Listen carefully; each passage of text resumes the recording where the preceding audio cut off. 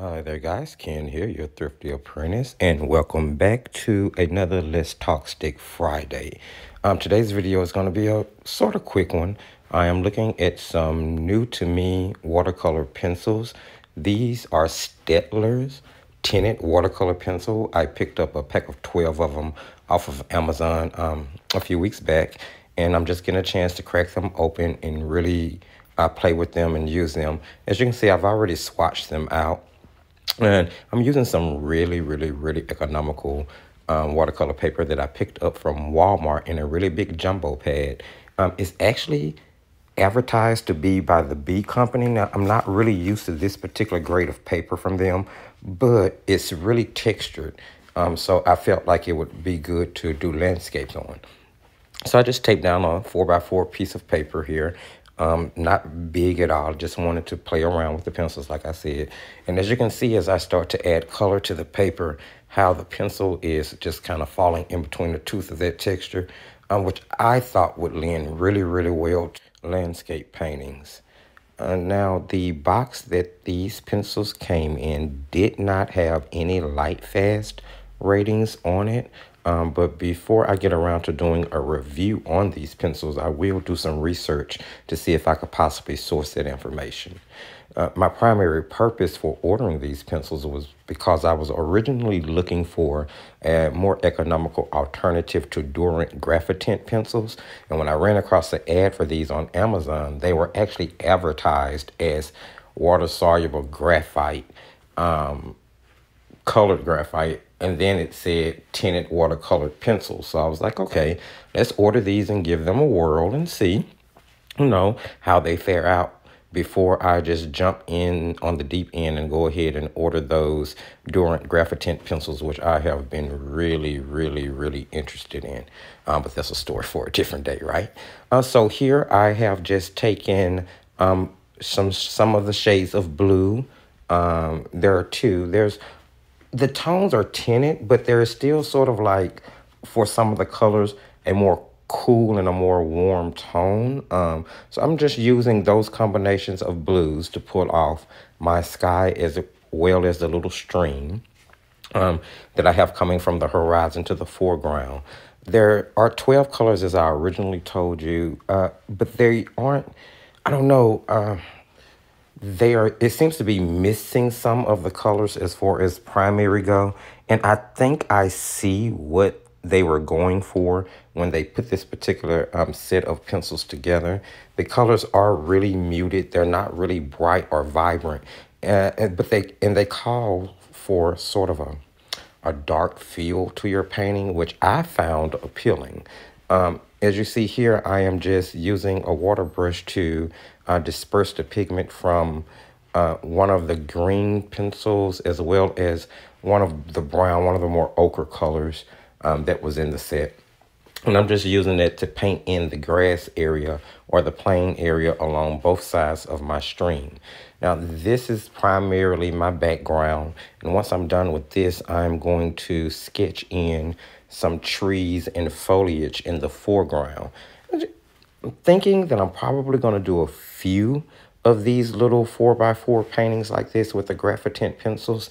And then I'm going to get a shadow box and hang them in the shadow box on like an organic line with those little miniature clothespins. I think it'll cause for a really cute wall decor once everything is said and done. And I'm not sure if I'll actually shoot the video for the other little 4x4 paintings I do, but I will be sure to share the finished outcome once I get everything done and get it put into the shadow box.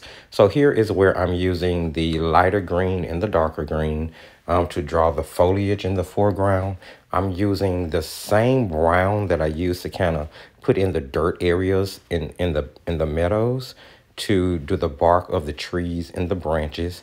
Again, the green that went into the foliage in the front is being used to emulate the leaves, and I'm using the darker green just to add in a little shadow to those leaves so that it'll have a little depth and dimension. Now, I'm going for sort of artsy, artistic work here. I'm not going for realism at all, but I was really enjoying the way that paper was working out. Now, this is some really cheap paper, guys. And when I say cheap, I mean really cheap. If I'm not mistaken, I paid $10 for 50 sheets, 9 by 12, 140-pound cold press. And it says that it's by the Bee Paper Company, Be Inspired. All of the Bee paper I've used in the past has been 100% cotton paper. I do know that the company was like recently bought out, maybe. I do believe that's what I heard. So maybe they've rebranded and now they're putting out a few different products that are becoming more available. And this is definitely a cellulose paper. This is not cotton at all, but I really love the way it worked out with doing landscapes.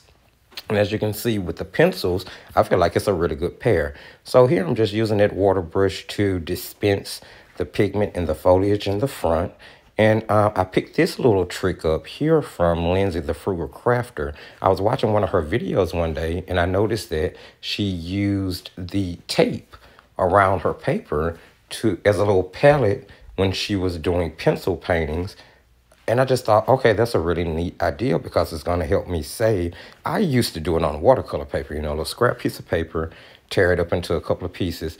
But doing it on the tape, in my opinion, is a lot more convenient and it helps to save on waste. So thank you, Lindsay, for that tip. She's a wonderful, wonderful teacher, guys. If you ever get a chance, go ahead, swing on over to the Frugal Crafter YouTube page. Like, follow, subscribe. You'll learn a lot. Lord knows I do. I love her to death, and I think she does a wonderful job at everything that she does. So here, I use that brown, as I told you guys, to fill in the bark. And then I use a more, excuse me, gold tone maybe. The pencils do not have any color names on them. So I had to create my own number system for them. As far as swatching them out, the way I can refer back to the pencils that I'm using. But be that as it may, they do have colored capping on the end that is pretty close to the actual color of the pencils.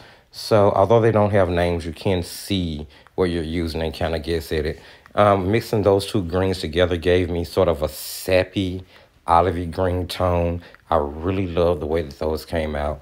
And I'm just, you know, scribbling in foliage, or should I say leaves, on each of the branches in order to kind of fill the painting in a little bit more.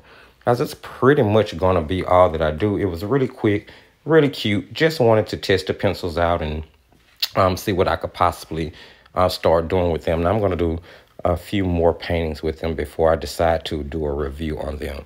Hey, well, you know, if you guys liked anything or learned anything in this video, please go ahead and give the video a thumbs up. Remember that thumbs up and sharing the video are going to help with growing the channel. Go ahead and subscribe. Hit that bell so that you can get notifications when other content go up. Follow us on Thrifty Apprentice YouTube and Instagram. Or should I say Facebook and Instagram. And remember, you can share your work with us on the Facebook page. We'd love to see it. The community would love to see it. And if you guys do any of the demos that I do, please go ahead and share them on Facebook. I would love to see that on them. And just keep painting.